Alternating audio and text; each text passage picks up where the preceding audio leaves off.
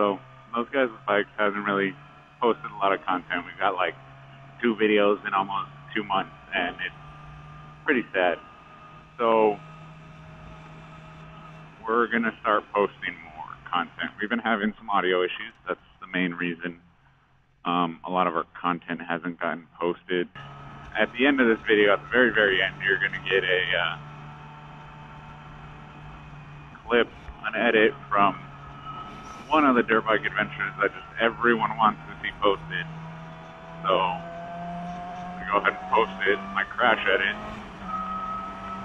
First time like ever doing hills. It was a crazy experience. We were just out riding, me and one of my other friends that rides, and we were out riding out in the far east side of El Paso, and we were headed toward the stack, and came up on this like one section, probably I'd say about like a mile away from the stack in the desert by itself. And I mean, just come up and you just see like a gigantic drop off, and you're like, okay, there's a hill here. But once you pull up to that hill, you see just nothing but like vast area of nothing but like hills and loose gravel and everything that you probably wouldn't likely fall off of at normal speeds. And especially being my first time like on hills, most terrain, it was probably like my 3rd time out on the bike. I was still kind of learning everything on the dirt bike at the time, so, and then just dead.